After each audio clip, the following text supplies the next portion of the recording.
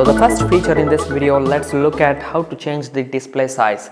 Now display size in the sense the entire user interface size will be changed and it just looks quite a bit better like a super high resolution mobile phone, or rather super high resolution display, as if you are using that. As you can see, the entire user interface is changed to different resolution altogether with that simple setting. As you can see, a lot of things gets covered in just one page rather than having to scroll down or keep scrolling down all the time because of the font size. Now of course, if you are not proper in reading this little tiny small size, you can always change the font size as well. I'll just show you how to do that. So to change the entire display size, just go to the settings and here you will find additional settings and there is accessibility here.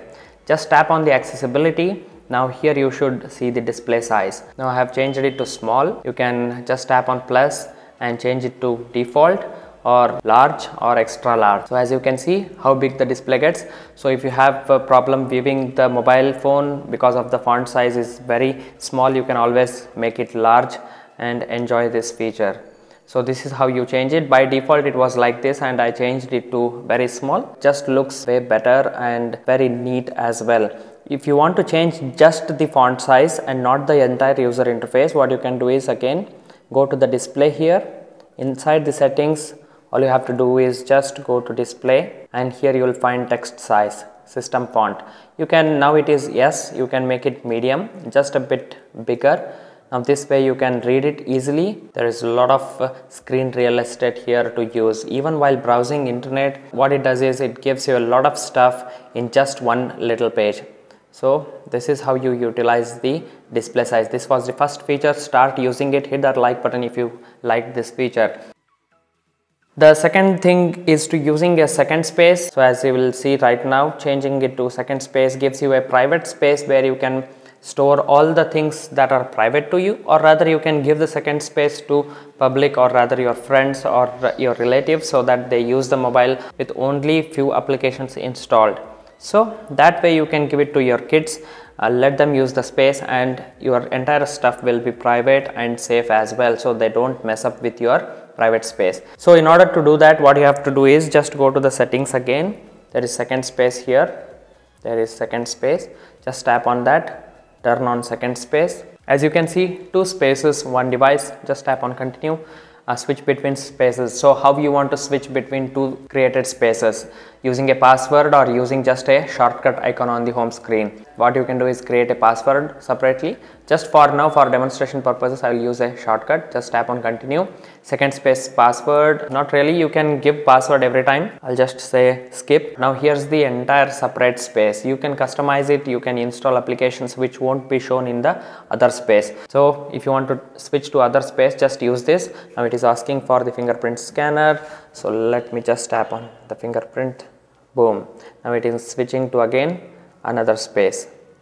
So everything is retained back just as it was originally. So you don't have to keep changing the applications or other things often and often. Just tap on the switch to go back to that space, as you can see. And if you want to, if someone wants to switch back to original space, all they have to do is either enter password or use their fingerprint scanner. So that way it's very safe and secure as well.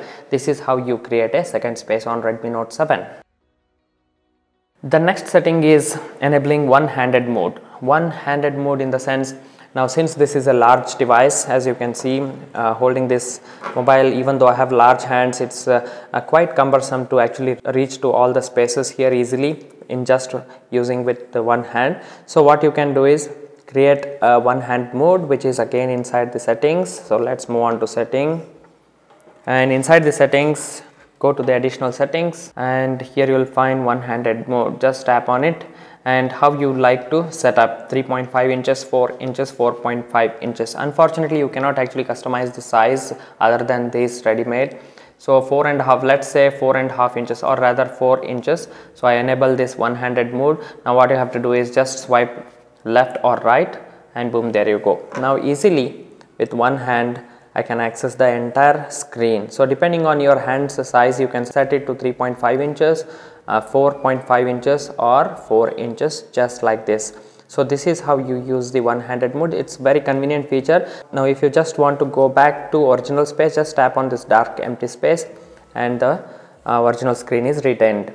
So this is very nice feature. The next one is button and gestures. Launching camera very quickly, basically creating a shortcut for the camera. So in order to do that, just go to the settings. Inside the settings, additional settings, and here you will find button and gesture shortcuts. There are so many things that you can really customize according to your liking. For example, if you want to launch camera quickly by double pressing the power button, you can just set that, tap on it, set it to your own preference, your own liking. Once you do that, see, just I lock the mobile phone. If I just double press the power button, boom, instantly camera gets opened. So this way you can set the shortcuts to all the different things. Take a screenshot, slide 3 fingers down. If I just slide 3 fingers down, boom, there you go, screenshot is taken successfully. That way launch Google Assistant, long press the home button. If I just tap and hold the home button, now Google Assistant is launched. As you can see, it's listening to me. Open split screen, long press the back button, split screen gets activated. There you go. So this is how you set different kinds of things, or rather different shortcut screen just to access different things very quickly. So this is how you set the buttons and gestures. Basically, if you just go through, there are a lot of things that you can do. So if you want to quickly access menu of any of the application, you can set that to show menu or show recent apps tray. So that's how you trigger the function. Automatically disable navigation buttons. While using apps in full screen, you can disable these navigation buttons automatically so that you utilize full screen. So that way you can customize any of this. For example, turn off screen, long press the home button to turn off the screen. You can lock the screen, close current application. You can set the shortcut there as well. So guys, this was it in this video. Because again it gets lengthy, make sure to watch full video. Hit that like button if you enjoyed this video. In the next video, I'll be covering more settings, more features inside the Redmi Note 7, and as the updates pop up, I'll be covering those as well. Also, there will be a detailed in-depth review of the camera. So make sure you are subscribed to my channel. Hit that subscribe button, like this video, share with your friends. See you all in another one. Till then, take care. Bye bye.